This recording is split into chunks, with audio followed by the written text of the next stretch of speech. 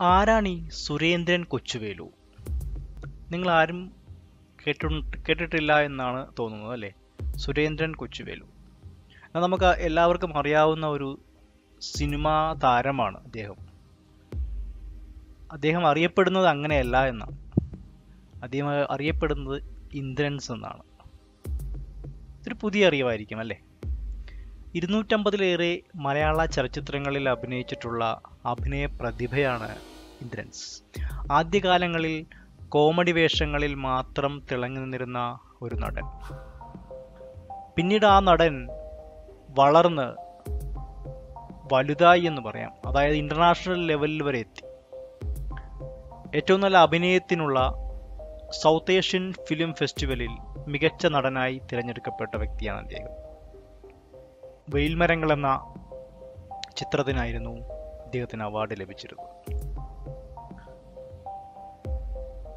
ഒരു വസ്ത്രാലങ്കാര വിദഗ്ധനായി സിനിമയിലെത്തി.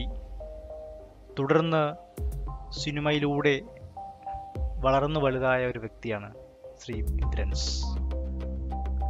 ഇപ്പോൾ ഇന്ദ്രൻസിനെ കുറിച്ച് കഴിഞ്ഞ ദിവസം നമ്മുടെ ആരോഗ്യമന്ത്രി കെ ശൈലജ ടീച്ചർ ഇട്ട ഒരു ഫേസ്ബുക്ക് പോസ്റ്റിലൂടെയാണ് വീണ്ടും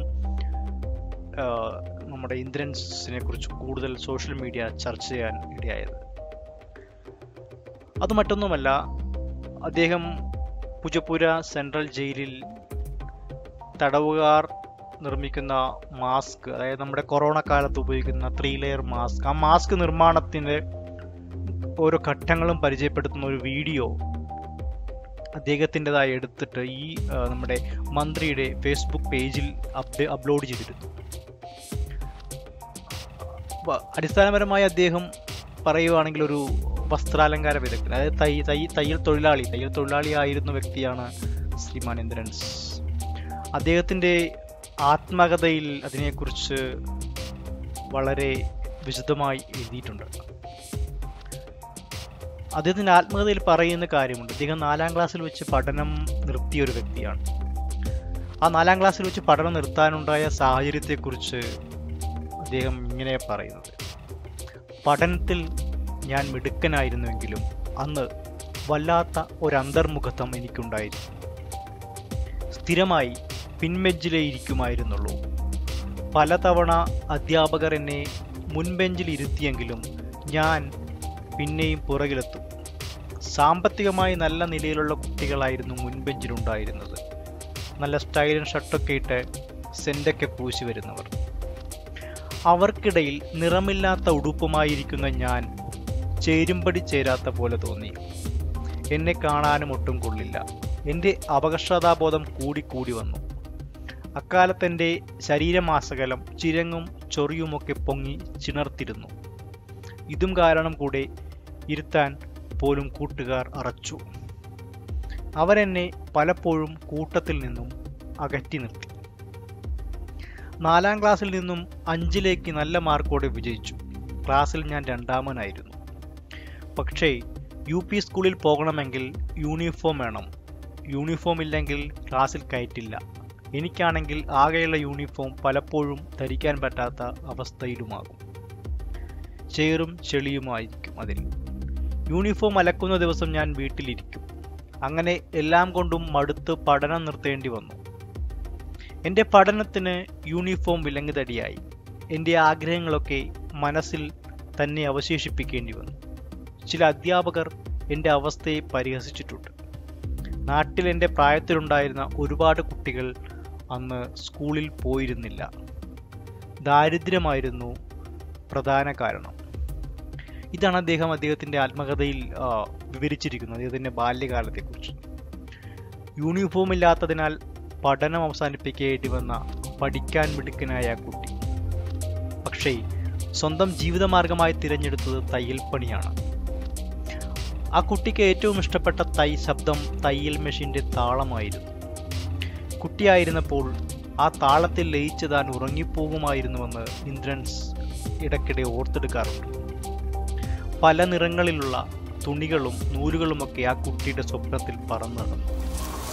പട്ടിണി കിടക്കുന്നവൻ്റെ സ്വപ്നത്തിൽ രുചികരമായ ഭക്ഷണം കടന്നു വരുന്നത് പോലെ കുപ്പായമില്ലാത്തവന്റെ സ്വപ്നത്തിൽ വർണ്ണാഭമായ തുണികളും നൂലുകളും കടന്നു വന്നതാകണം. ഏതു മനഃശാസ്ത്ര സിദ്ധാന്തം കൊണ്ടാണ് അതിനെ സാധൂകരിക്കേണ്ടതെന്നറിയില്ല. ഇന്ദ്രൻസിന്റെ ഓർമ്മകളിലധികവും കുപ്പായവുമായി ബന്ധപ്പെട്ടതാണ്. ഓണത്തെക്കുറിച്ചുള്ള അയാളുടെ ഓർമ്മ ഇല്ലായ്മയുടെ സങ്കടത്തെക്കാളേറെ പുത്തൻ തുണിയെടുക്കുമ്പോൾ അനുഭവിച്ചിരുന്ന സന്തോഷമാണ്. പിന്നീട് അങ്ങോട്ടുള്ള ഓർമ്മകളിലും നിറയെ കുപ്പായങ്ങൾ തന്നെയാണ്. സംവിധായകൻ ടി വി ചന്ദ്രനാണ് ഇന്ദ്രൻസ് എന്ന നടന്റെ ശരീര സാധ്യതകളെ മറികടന്ന് കഥാവശേഷനിലെ കള്ളൻ കൊച്ചാപ്പി എന്ന കഥാപാത്രത്തെ അയാളുടെ കയ്യിൽ ഏൽപ്പിച്ചത്. എന്തൊരു പകർന്നാട്ടമായിരുന്നു അത്! സുകുമാരൻ നായരുടെ ശയനത്തിലും, അടൂരിന്റെ ഒരു പെണ്ണും രണ്ടാണിലും, മനുവിന്റെ മൺട്രോ തുരുത്തിലും, ഡോക്ടർ ബിജുവിന്റെ കാടുപൂക്കുന്ന നേരത്തിലും, വെയിൽ മരങ്ങളിലും, വിനോദ് മങ്കരയുടെ കമ്പോജിയിലും, ആർ ശരത്തിന്റെ ബുദ്ധനും ചാപ്ലിനും ചിരിക്കുന്നു, William രഞ്ജിത്തിന്റെ ലീലയിലും, V C അഭിലാഷിന്റെ ആളൊരുക്കത്തിലും, Madhav രാംദാസിന്റെ അപ്പോത്തിക്കിരിയിലും, D ബിജുവിന്റെ പേരറിയാത്തവരിലും, സൗബിന്റെ പറവയിലും, ഏറ്റവും അടുത്ത് മിഥുന്റെ അഞ്ചാം പാതിരയിലും ഇന്ദ്രൻസ് എന്ന പ്രതിഭയുടെ പകർന്നാട്ടങ്ങൾ മലയാളി കണ്ടതാണ്. നേരത്തെ പറഞ്ഞതുപോലെ ഈ 2 ദിവസമായി നമ്മുടെ ടൈം ലൈൻ നിറയെ ഇന്ദ്രൻസ് ആണ്. പറഞ്ഞതുപോലെ അദ്ദേഹത്തിന്റെ വീഡിയോ പ്രചരിക്കുകയാണ്. വിളക്ക് കത്തിക്കാനും കൈയടിക്കാനും പ്രാർത്ഥിക്കാനും ഉപദേശിക്കാനും ഒന്നുമല്ല അയാൾ വരുന്നത്. തീർത്തും പ്രായോഗികമായ അതിജീവനത്തിന്റെ ഒരു പാഠം പഠിപ്പിക്കാനാണ്. മുഖം മൂടികളില്ലാത്ത ഒരു കുറിയ മനുഷ്യൻ മാസ്ക് ഉണ്ടാക്കാൻ നമ്മെ പഠിപ്പിക്കുകയാണ്. എക്കാലവും ധരിക്കാനല്ല, വൈറസിനെ പ്രതിരോധിക്കാനാണ്. അതാണ് ഇന്ദ്രൻസ്. അതാണ് ഇന്ദ്രൻസിന്റെ മനുഷ്യത്വ മുഖം. മറ്റു നടന്മാരെ അപേക്ഷിച്ചു നോക്കുമ്പോൾ സാമൂഹ്യ പ്രതിബദ്ധതയുള്ള ഒരു നടനെന്ന് ഇന്ദ്രൻസിനെ കുറിച്ച് പറയാനുള്ള കാരണവും ഇതൊക്കെ തന്നെയാണ്. കലയും സാഹിത്യവുമൊക്കെ സമൂഹത്തിന് വേണ്ടിയാകണമെന്ന് പറഞ്ഞു വയ്ക്കുന്നത് പോലെ അത് പ്രാവർത്തികമാക്കുന്നത് ചിലപ്പോൾ അദ്ദേഹത്തിൻ്റെ ഭൂതകാലത്തിൻ്റെ ഓർമ്മകളിൽ നിന്നും മുന്നോട്ടുള്ള സഞ്ചാരപഥത്തിൽ ഉണ്ടായ തിരിച്ചറിവുകളിൽ നിന്ന് കൂടിയാകാം. ഏതായാലും ഇന്ദ്രൻസിനെ എന്നും കേരള ജനത സ്നേഹത്തോടു മാത്രമേ